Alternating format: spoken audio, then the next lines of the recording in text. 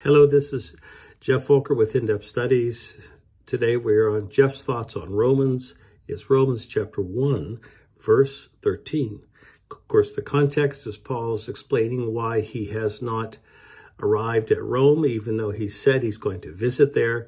And of course, he needs to provide an explanation because he's being somewhat accused of not being a man of his word because he has yet to show up in Rome. But he says this: I do not want you to be unaware, brothers and sisters, that I planned many times to come to you, but have been prevented from doing so until now, in order that I might have a harvest among you, just as I have had among the other Gentiles.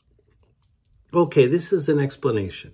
He says that I've planned many times to come to you. Now, he's going to explain in detail, that'll be more in Romans chapter 15, as to what prevented him from showing up in Rome. But he wanted to make it very clear, guys, I'm trying to get there. And I've tried to get there on a number of occasions, but have been prevented. And by prevented, we need an explanation. What does that mean? And of course, that will be explained in Romans chapter 15.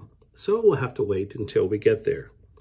But he does explain that after he says, I've been prevented from coming, he says, in order that I might have a harvest among you, just as I've had among the other Gentiles.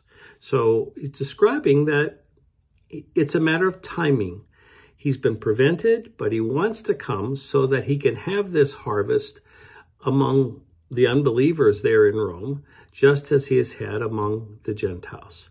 So the Apostle Paul clearly, is convinced about the sovereignty of God, that God determines everything before it happens. And yet he is equally committed to man's responsibility. We are responsible as believers for making wise choices day by day. And here Paul is explaining why he has chosen not to come to Rome up to this point.